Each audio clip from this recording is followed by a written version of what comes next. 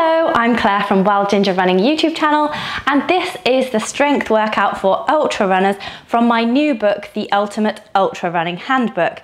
This is my first book, The Ultimate Trail Running Handbook.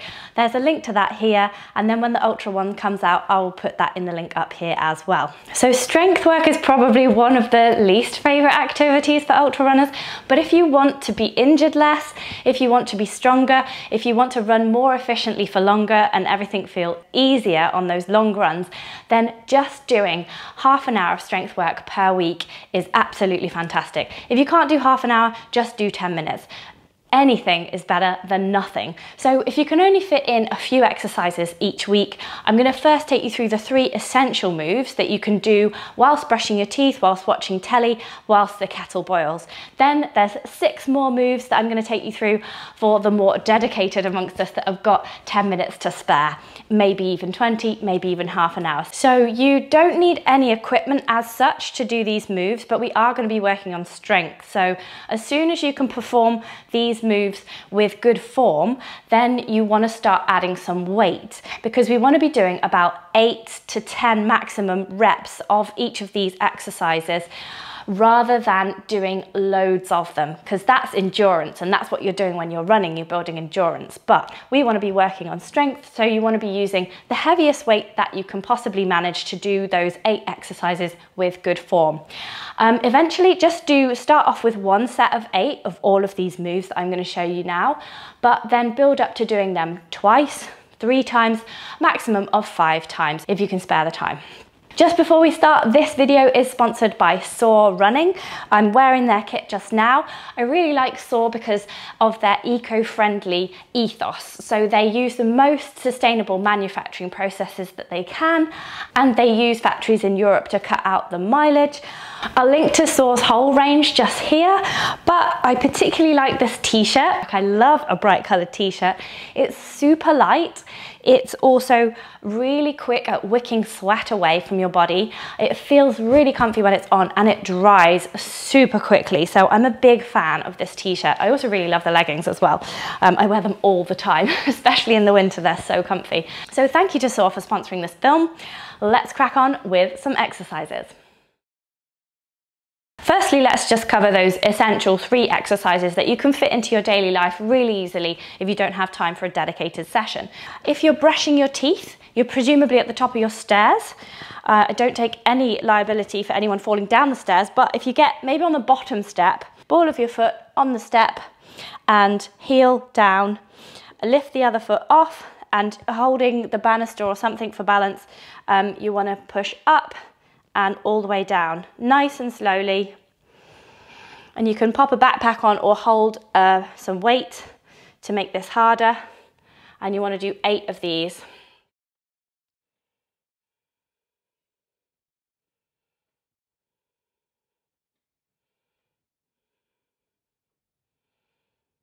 And on the other leg,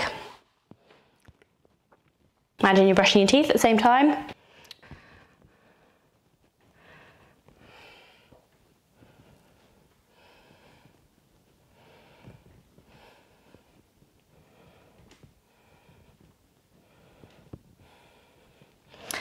Now for the bent leg, same deal with the foot, but this time bending the leg slightly. So this isolates the soleus muscle rather than the gastrocnemius, which you've just been working. Up you go with the bent leg. One of your legs might feel a lot harder to do than the other. I'm certainly less strong on my left leg. On the other foot.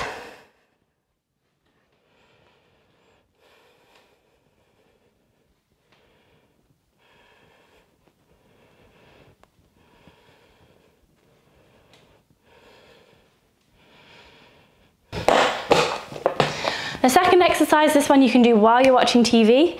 You want to put one of your feet back on the sofa or a chair, and it's called a Bulgarian split squat, and we're going to just drop down into a lunge position.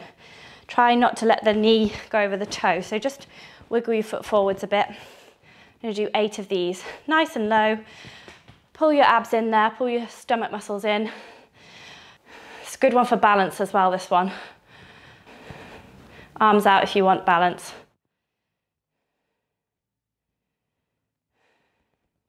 You can also hold a dumbbell or hand weights to make this one harder.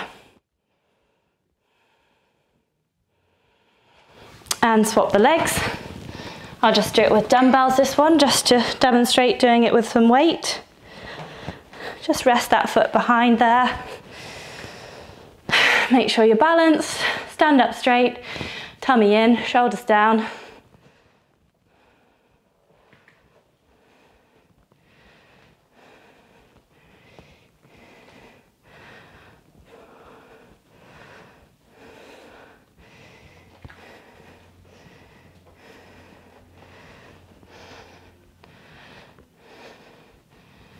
Eight.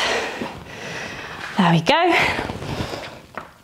The third exercise is one you can do whilst you're waiting for the kettle to boil, especially if you're working from home. You'll need a resistance band.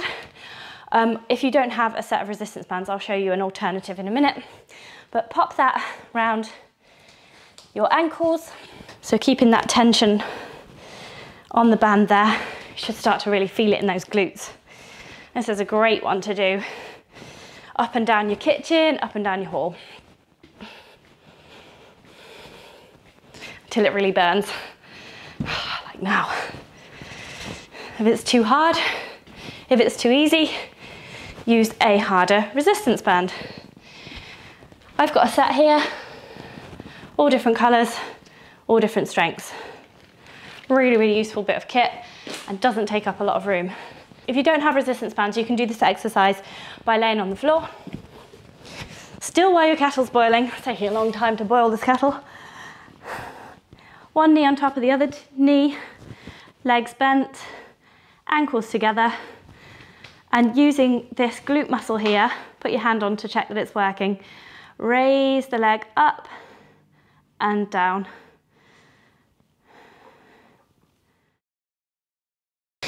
Right, so those are the 3 essentials that you can just build into your everyday life. But if you've got 20 or so minutes, now I'm going to show you some more exercises that will be really, really beneficial to your ultra running. So the first one is squats. We're going to do 8 of these. Squeeze those glutes together, squeeze those bum muscles together as you come up, and push the hips forwards. Stick that bum out, nice straight back.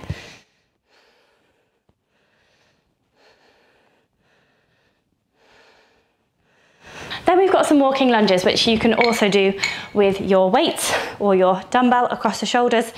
If I start to walk, I'm going to walk off the screen. So I'll just demonstrate them to you here. The right leg first forwards and left leg back. 8 of these.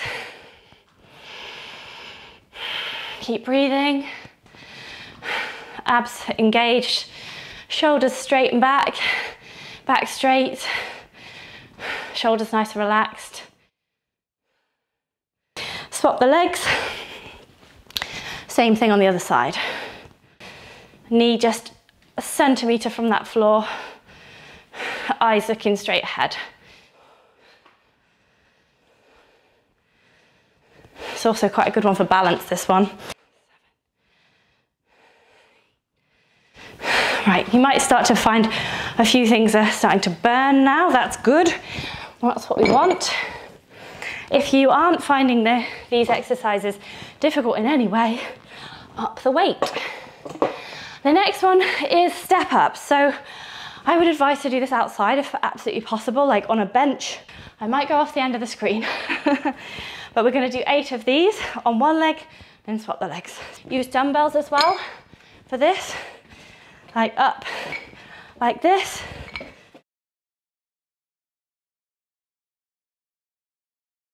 That's number 2.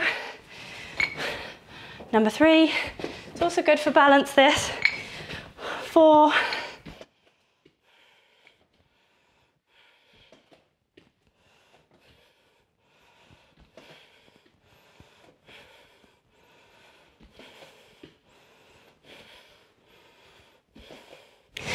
And swap the legs. 1,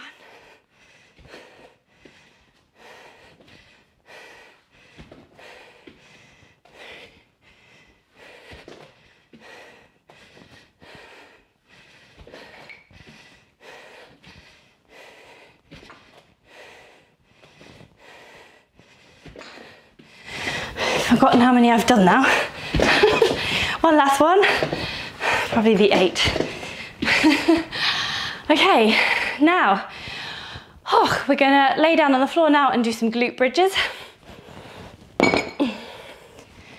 Should be feeling a little bit breathless by now if you're doing it right, if you've got the weights heavy enough.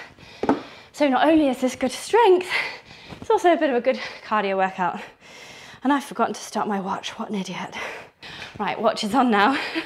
Glute bridges, so we're gonna lie down on the mat and knees bent, head down, and engage your abs. Stop yourself going for a wee, stop yourself farting. That engages your pelvic floor, and then push up through the hips like that and down. Now this one can seem a bit easy for some people, so if it's too easy for you, one leg out and down. Let's do 8 of these. 3.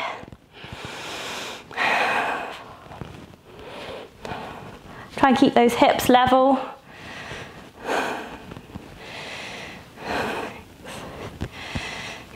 7. And last one. Other leg, swap the leg. Try and keep those hips level. Remember to engage that pelvic floor and hence the tummy button as well. Pull that tummy button right into the spine to engage those abs. 6. Okay, Russian twists is the next one. We do a lot of forwards and backwards movements in the strength work that we've just done and in our running itself. So it's good to include some twisting strength work to just account for the uneven terrain and the twisting that we'll do on the trail. Slightly lift those feet from the ground and tense those abs, pull that tummy button in, stop yourself going for a wee, stop yourself farting, pelvic floor, and then tap down each side with the weight. Yeah, I need to get a heavier weight for this one. So that just strengthens up your core there with that twist. And the final exercise that's in my book, I will give you one bonus exercise just watching this film as well. But the final exercise in the book is deadlifts. So if you don't have a barbell like this one, you can just use a backpack full of books or bottles of water. You want to just be able to see your toes just poking out from the bar there. Bend over, grip the bar. Bend the knees slightly so that the bum feels like it's up in the air and your back is straight. Tense the abs, so pull your tummy button in to your spine. Stop yourself going for a wee, stop yourself farting. That's everything engaged down there. And then breathe out, in, and on the out breath, lift up into the deadlift. And breathe out to put the weights down. That is one deadlift. So we're going to do 8 of those. 1.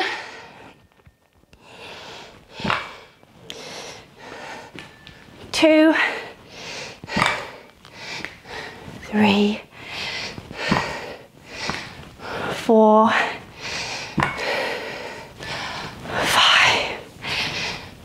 Seems easy at first, it gets hard. 6,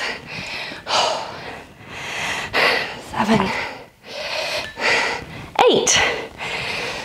Okay, so that's one round of all those exercises, and I'm just going to give you one bonus exercise that I didn't put in the book, just because of lack of space really, but this is one of the ones I really like to do because it's a little bit more dynamic than the other ones. So you start at the edge of the mat here, it's called a plank walkout. You fold down, touch just beyond your toes, and then walk the hands out into a plank position. Then you can do a press up here if you want, and then you walk back to standing, or you can incorporate a jump as well, get a bit of plyometrics going in there. So I really like doing that one. It's just a fun one that I like doing. So I'm just going to do this one as a bonus. So this is number 2.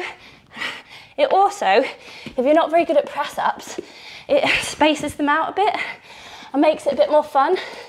If you're really struggling with the press ups, get on your knees, do a box press up like that, and come back again, and up, and down, and So I hate doing press-ups all in a row. This one, just space them out, make them a bit fun. I think this is number 4. Remember to breathe. 5. Wire sticking out.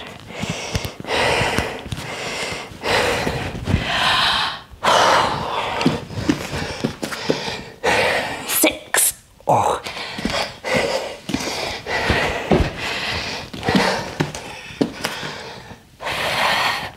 7. Gets hard towards the end. That's how you know you've worked hard. Oh. Last one. There we go. Oh, and walk back. There we go. Oh.